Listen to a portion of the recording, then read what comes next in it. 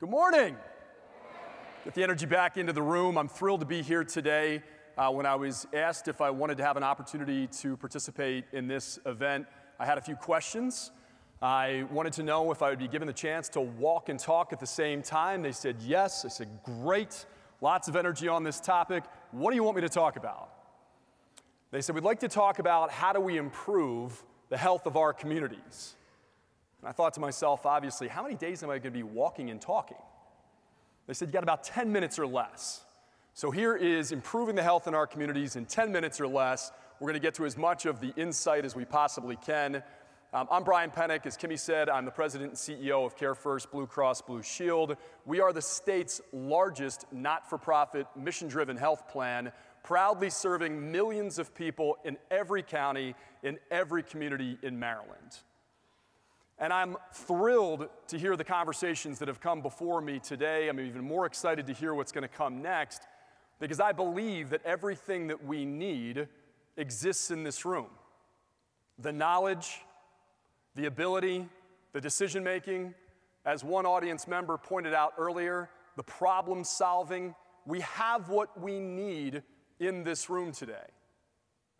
But as I was talking to some of the folks on the next panel in the green room getting ready for this, one of the questions that hung in the air is, what comes of events like this? What happens after we have these conversations? And I think that is the key question in front of us today. Because far more than anything that we say today, far more than our dialogue, what will matter most are the actions that we commit to take tomorrow. The change that we agree to facilitate tomorrow. The work that we will do next to propel this state forward together. And you heard all the elements of this throughout the morning already. Collaboration, data-driven decision-making, getting in front of problems and challenges and not just cleaning up the mess on the back end. These are all of the things that we need not just to affect gun violence in our community and climate change, but a better overall state of health. They're all the building blocks, the component pieces, the bricks that we lay in our path. And so I was trying to think, how would I relate this personally, beyond the work that we do, the effort that we're going to facilitate? And I reflected on my own life and how I got to this point, this conversation today. I was born in Philadelphia. I'm the youngest of two boys, 21 months apart.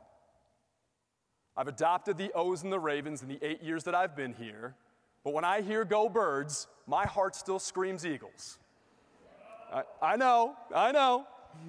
It could be worse. It could be the Steelers. But that identity and that personal connection to community, it's part of who I am. And it's part of the reason I love Maryland. It's part of the reason I love Baltimore, because that lives here in this community. And when we were growing up, my parents invested in my brother and I. And it wasn't always easy. My father was a mechanic for a utility company. He was the night emergency man. He was a naval reservist. And on the weekends, he did tree work to make a little extra money. My mother delivered bundles of newspapers for paper routes. She was a school bus driver. She was the recess attendant. And she took the civil service exam and eventually became a letter carrier for the United States Postal Service. Neither of my parents are college educated. What they gave us was work ethic. What they gave us was a sense of imagination and possibility.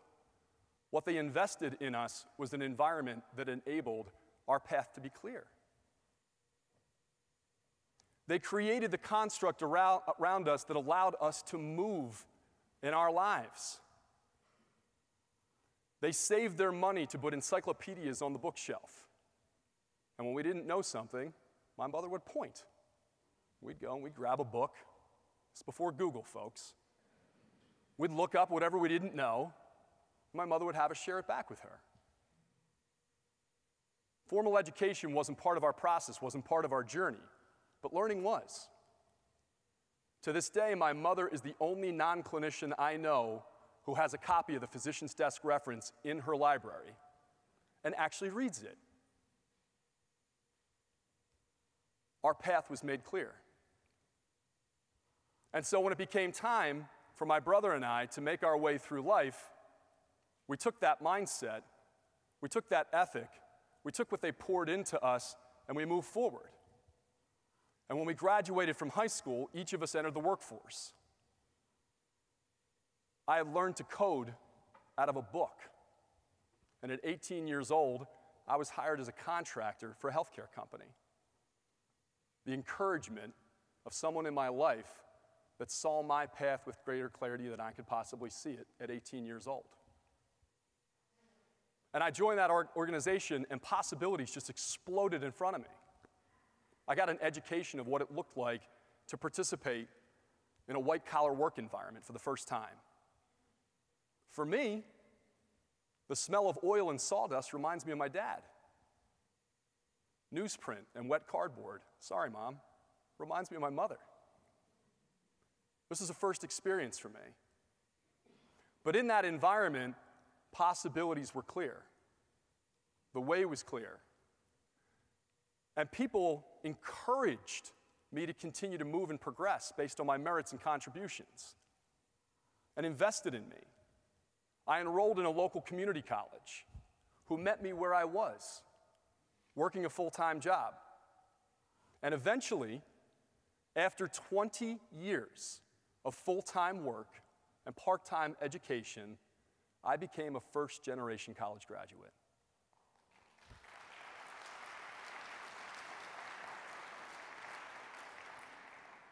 My path to this stage was not straight, but it wasn't blocked either. It was not blocked either. We had a roof over our heads, always. We had food on our plates, always. Wasn't always what we wanted. My mother would make us sit there until we finished our dinner, even if that meant being there at 7 o'clock the next morning. We had clothes on our backs. My mother would set aside $20 every summer so that my brother and I could get a new pair of sneakers before we went into the next school year. One year she told us if we could earn the difference, she'd let us buy any shoes we wanted. And I can remember the day that my mother stood in the shoe store and cried because my brother and I left with a $100 pair of sneakers. But we had shoes, we had clothes, we had what we needed. We had a safe environment. We had the luxury to imagine that our circumstances could be better and different than what we experienced during our childhood. And when we entered out into systems and structures of people, into corporations, when we confronted community and government, our paths were not inhibited by racism. Our paths were not inhibited by discrimination or bias. No, quite the opposite. People could imagine the possibility of me being successful in realizing the American dream. We were aided along the way. So you might be thinking to yourself, what on earth does this have to do with healthcare? And I would say everything, or at least the majority of things. 80% of my health, the future of my health, the health of my 3 children, every person in this audience, everyone that you know, is informed by social and environmental circumstances. Where you are born into, where you are raised, the environment, systems, and structures that you participate in and confront, sometimes that confront you. This, more than anything else, informs our health. And so you might imagine, if 80% of health and healthcare and state of health and the future of health is informed by social and environmental circumstances, that must be, because the data tells us, where we're investing the most. But we're not. But we're not. Today in this country, we spend 18.3% of GDP on healthcare. Folks, that is $4.7 trillion annually.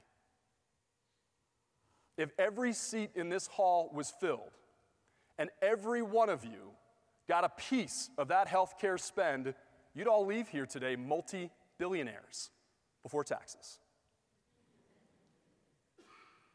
There is a massive amount of weight in this economy that can be leveraged for good, for bad, to affect change in trajectory along these issues. But we have yet to find the courage, the change, the urgency to take all of the things that you heard earlier today and everything that you're going to hear about this afternoon and bring them together and to think differently about the trajectory of human lives and communities and our state as a whole. This is the opportunity in front of us. This is the urgency that we have to have because we're not moving forward effectively today. What comes of this? The urgency to change. We've got to confront these issues in new and different ways. And everything that we need is here, in the audience today, on the stage today, as an extension of the organizations in the public and private sector that each of us represent, ready to move together. Because we're all doing the work individually, we need to come together with common purpose. And we need to think about this for what it is. What we do will largely enable or disable human beings in local communities. We'll ensure that the investment that we make in healthcare is leveraged to longer, healthier lives, not true today, or if we'll fail to meet that challenge because we can't set things down. And so my ask, my encouragement to all of us is to see this today in a new way and to wake up tomorrow ready to act urgently, differently. That is the big idea. And if we do that, it's even bigger impact. Thank you so much for your time today.